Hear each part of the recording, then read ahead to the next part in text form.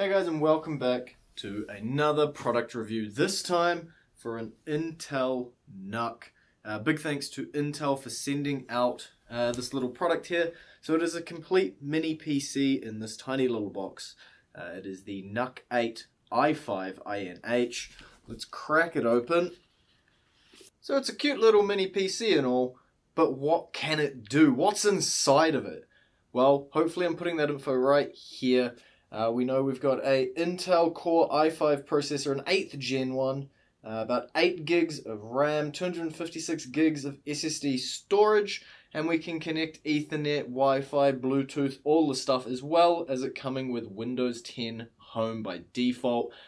That's enough talking about it. Let's see what it can actually do. So on the front here, we've got a USB and a USB-C. And then around on the back, we got two more USB 3.1 slots.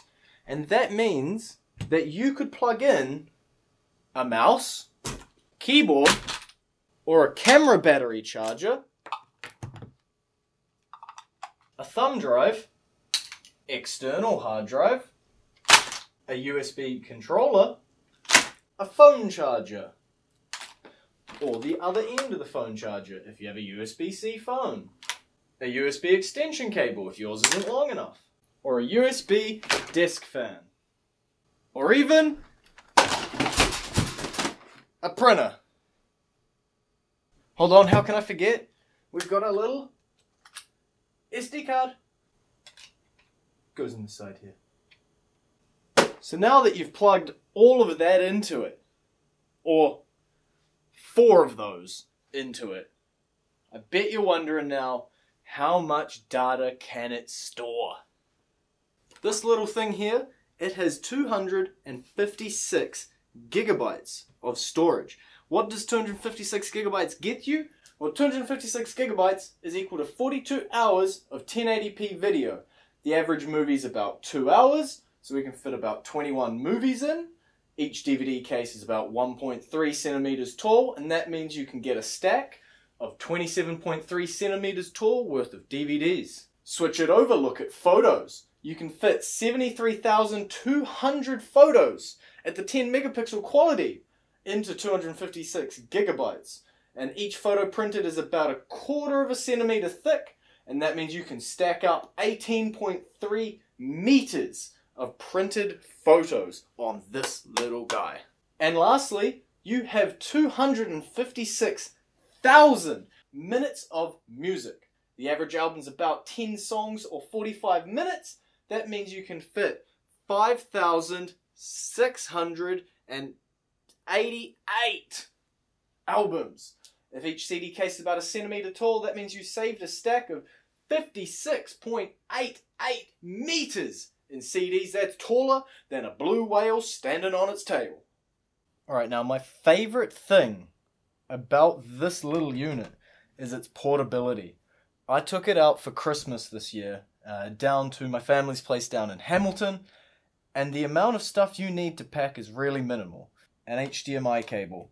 Or, if you want, it does have a mini display port, if you prefer that, but HDMI a bit more widely used with the TVs.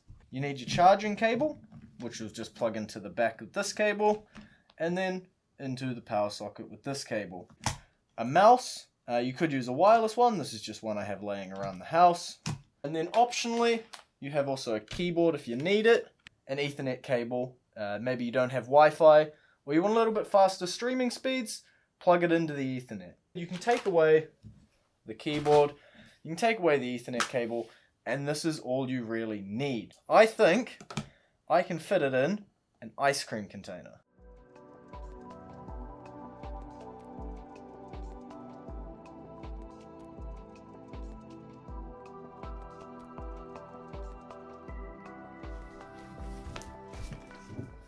Now see, you can practically fit it in an ice cream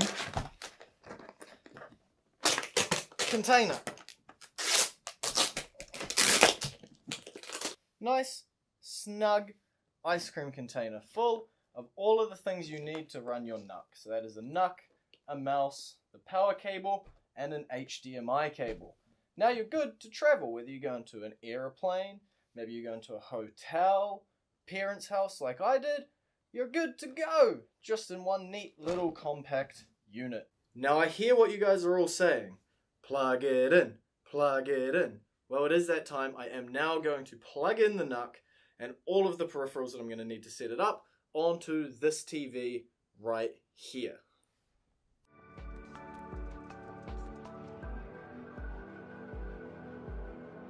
So we've done it. Here's the NUC. It's got my USB mouse out the front, as well as the power and the HDMI out the back. The power just goes into the mains, while the HDMI goes in the back. So now it is that fateful time. Dramatic zoom.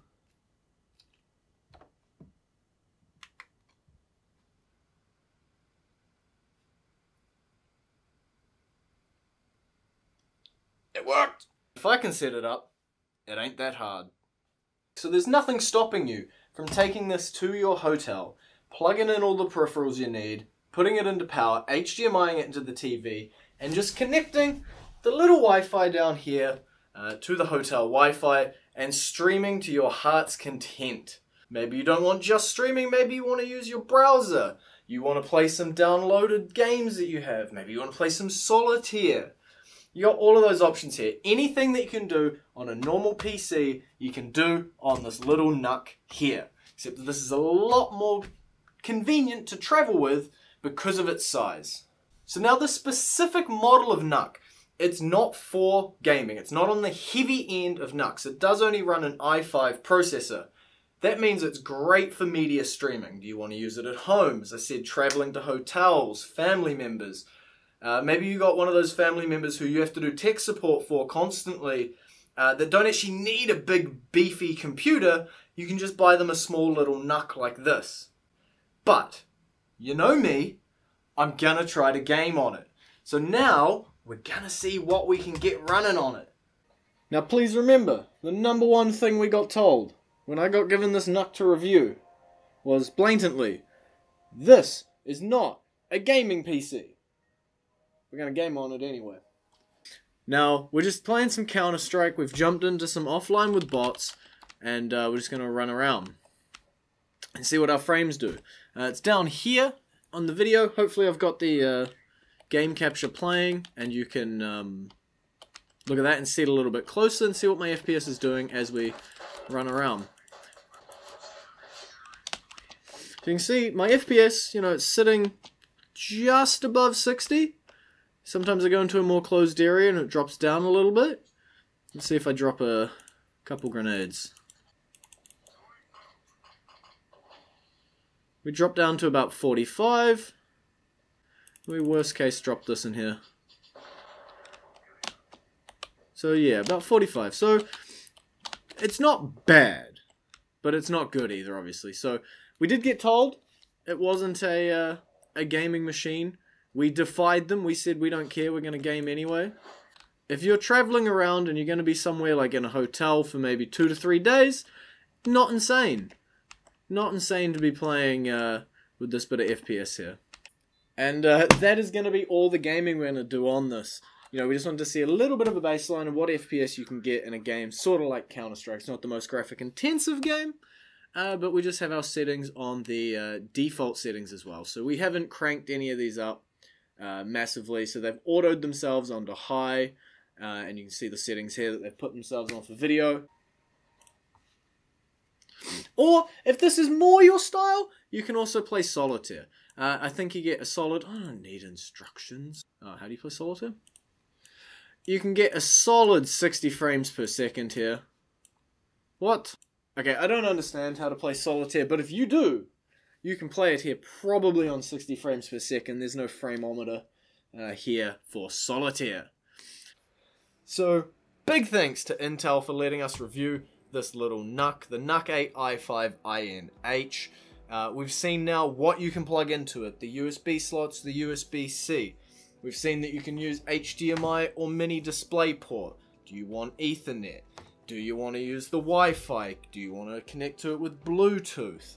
You know, we've seen the 8 gigs of RAM, we've seen the Intel i5 processor, we've seen 256 gigs of storage. That's what was it, over a whale's length of CD cases stacked on top of each other. We've seen the computer going to sleep, sitting in the background here. We've seen it game, even though it is not a gaming machine. Clarify again, put a label on it. Not a gaming machine.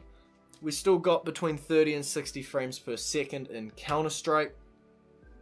It is your little box that can. Little travel package, maybe at home, maybe you don't have a smart TV and you want to put it behind it. Maybe you've got a relative who isn't the most tech savvy, doesn't need a massive case. Get them a nice little NUC. They can plug everything they need into it. I betcha if you went up to someone who doesn't know computers very well and you said, this little box is just as powerful as that big case you got over there, they wouldn't believe you. So you might need to show them the proof is in the pudding. It can be just as powerful as a case, if not more powerful in some cases.